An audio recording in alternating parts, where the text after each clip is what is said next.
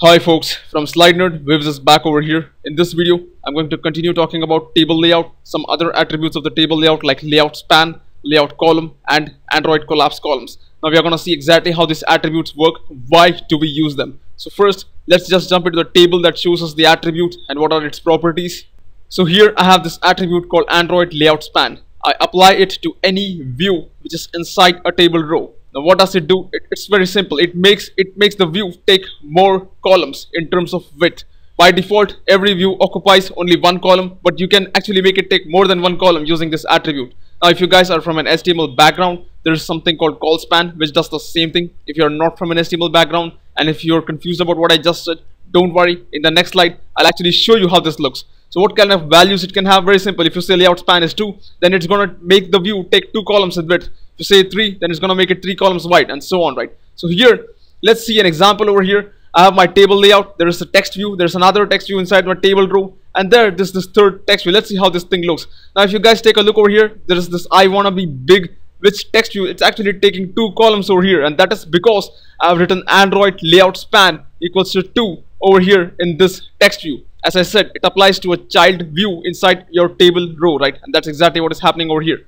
Again, just to give you guys another example, take a look over here. There's a table row over here. There's a text view at the first place, and then there's another table row which has a text view and 2 buttons. But take a look. This first text view which says I want to be big is actually taking 1, 2, and 3 columns in terms of width, and that's what layout span does clearly. Right now, you guys are perfectly clear about how layout span works. So let's go and see the next attribute over here. The next attribute which I'm going to talk about is called Android layout column. Now what does this attribute do? Where do you apply it? Well, again you apply it to any child view inside the table row. Now what does it do? Well, it specifies the index of the column number inside which your view should appear. Now what does that mean? Well, let's go and actually see in the next slide what it means. What values can it have? I can give numbers 0, 1, 2. Alright, so let's actually go and see how this thing looks. So here what I have is I have a text view A, and so on, right?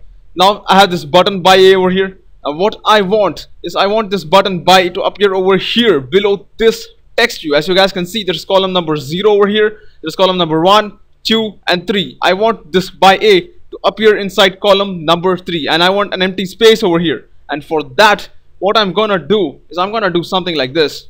I'm gonna put the by A under this text view by using this attribute called Android layout column equals to 3. Now you guys can see what layout column does. Very simple. It specifies the column number inside which your view should appear. For example, here when I said button Android layout column equals to 3, I'm putting this by A button inside column number 3, which is 0, 1, 2, 3. There you go. So now in the 2, that is the column number 2, we have nothing over here. You guys can see that, right? Like this, you can control which view should appear inside which column by using this attribute Android layout column. So I hope you guys have got what I said. Last but not least, let's discuss about Android collapse columns. Now this is used to hide certain columns. Now there may be some reasons you want to do that. We'll see that when we make practical apps out of these things. Alright, so if you see this again, this applies to the table layout as a whole. Now you can control which columns your table layout should hide and which columns it should show. So that's what it does. Index of the columns that you want to hide. For example, if you say Android collapse columns equals to 2, it's gonna hide that column whose index is 2. Now remember, 0, 1, 2. It starts from 0, right? So let's go and see how this thing looks. So what I have is I have 3 text views over here. Simple column 1, column 2, column 3. Then what I'm gonna do is I'm gonna use that attribute collapse columns over here, and I'm gonna say 1 over here. Now what does that do, right? It is gonna have column 1 and column 3. Take a look. Column 2 is disappeared. Column 2 is not coming, right? 0, 1, 2, and this is the column number 1, and this text view is disappeared, right? Because we have set collapse columns equals to 1. That's what your collapse columns attribute does. Again, we can use the same, and you can say something like this. We can say collapse columns equals to 0, 1. That is, make those views disappear whose column indices are 0 and 1. So who are the ones whose column index is 0? This is the one, right, which is column 1. It has an index 0. Then you have column number 2, that is which has an index 1. So these two are going to disappear, and you're going to simply see this on the screen, and that's how this looks. There you go. Again, let's take another example and find out how things work. Now if I say something like this, collapse columns 0, 1, 2, I'm actually making all the columns disappear because there are exactly 1, 2, 3 columns. If you guys remember the table layout video, I have specified that every view takes a separate column, right?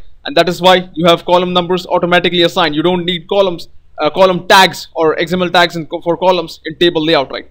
So here, if you guys see, there's nothing on the screen. It's completely missing, right? This is what your collapse columns does. You can hide specific columns, and you can give the index of the column that you want to hide. Very simple, right?